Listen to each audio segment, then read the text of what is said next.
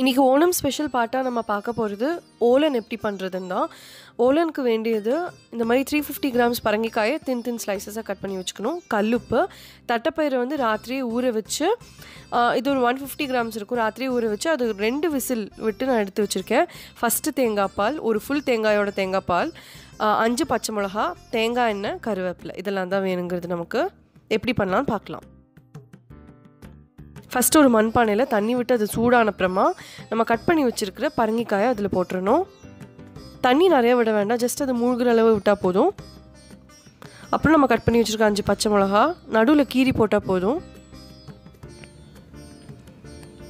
கருவேப்பிலை இப்போ 2 மட்டும் போட்டுக்கோங்க.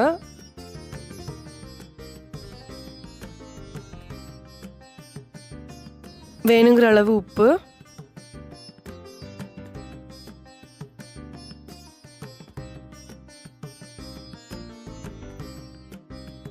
மஞ்சப்பொடி, இதெல்லாம் போட்டு நல்லா மிக்ஸ் பண்ணிக்கோங்க.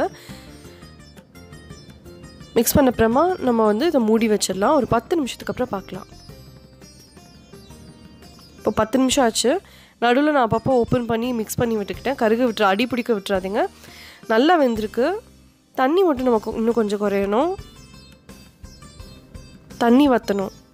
அங்கங்கே கொஞ்சம் லேசாக மசிச்சு விட்டுக்கோங்க. அதை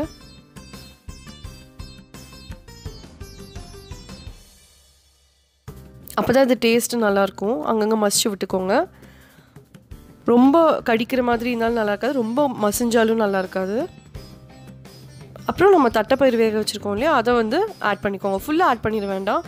ஒரு 2 ஸ்பூன் தனியாக எடுத்து வச்சுட்டு அதை வந்து நம்ம லேசாக மத்துலேயோ இல்லை ஏதாவது மேஷர்லேயோ நல்லா அதை கடைஞ்சி இதில் ஆட் பண்ணால் டேஸ்ட்டாக இருக்கும். நல்லா மிக்ஸ் பண்ணிவிட்டு பாருங்கள், இப்போ ஒத்து இருக்குது எல்லாமே. இந்த பயிறு நான் அந்த மசிச்சு அந்த இதையும் வந்து இதுலேயே ஆட் பண்ணிட்டேன். தட்டைப்பயிரை மசிச்சு அதில் ஆட் பண்ணிட்டேன். இப்போ நம்ம என்ன பண்ண போகிறோன்னா, அந்த 1வது தேங்காய் பால் எடுத்துருக்கோம் இல்லையா, திக்கு தேங்காய் பால், அதே வந்து ஆட் பண்ணுறதுக்கு முன்னாடி கருவேப்பிலை ஆட் பண்ணுறோம். இப்போது மிக்ஸ் பண்ணிவிட்டு முதல் தேங்காய் பாலை நம்ம விடுறோம். இதில் 2வது தேங்காய் பால்லாம் வேண்டாம், ஃபஸ்ட்டு திக் தேங்காய் பாலே போதும். இது நான் ஒரு ஃபுல் தேங்காயோடு எடுத்திருக்கேன். சின்ன தேங்காய், ஒரு ஃபுல் தேங்காயோட தேங்காய் பால் எடுத்திருக்கேன். பாருங்கள், இப்போது கொதிக்க விடக்கூடாது. தேங்காய் பால் விட்டோடனே லேசாக நுரக்கட்டினா ஆஃப் பண்ணிடணும், இல்லைனா தெரிஞ்சிடும். இப்போ நம்ம தேங்காய் எண்ணெய், பச்சை தேங்காய் எண்ணெயை இதில் கொட்டிடலாம். தாளிக்கக்கூடாது, கடுகெல்லாம் தாளிக்கக்கூடாது. டேஸ்டியான ஹெல்த்தியான ஓலன் ரெடி ஆகிடுச்சு. ஓணம் ரெசிபீஸ்லேயே எனக்கு ரொம்ப பிடிச்ச ரெசிபி ஓலன். ஸோ உங்கள் எல்லாருக்கும் பிடிச்சிருக்குன்னு நினைக்கிறேன். நீங்களும் இது எப்படி இருக்குன்னு ட்ரை பண்ணி பார்த்துட்டு உங்களோட கமெண்ட்ஸ், உங்களோட ரிசல்ட்ஸ் வந்து என்கிட்ட ஷேர் பண்ணிக்கோங்க. Thank you so much.